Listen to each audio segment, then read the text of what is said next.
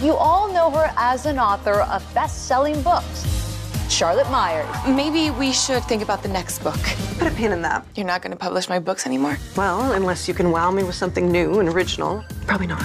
We're brainstorming the ways to turn this all around. Wait, hold it.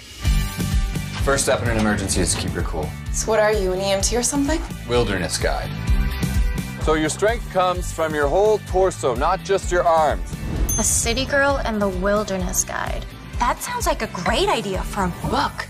I need a teacher, and that teacher could be you. 30 days in the wilderness of northern Minnesota. I love it. Hello! Welcome. Thank you.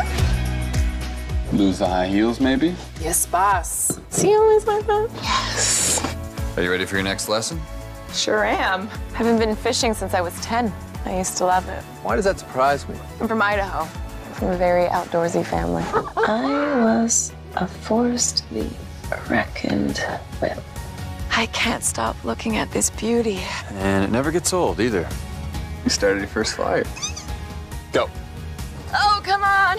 Thank you for being my guide. Teaching you one-on-one has been great. It's our last night, so I just thought we could make it special. That's very sweet. I should probably go in. Yeah. Good night. Do you want to come with me?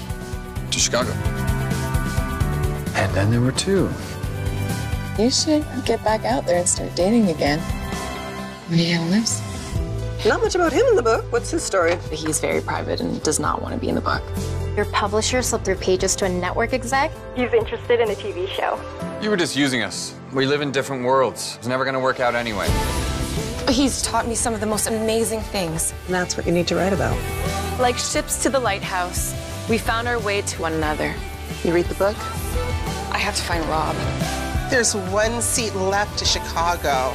I love you. I'll shout it to anyone who cares to hear it.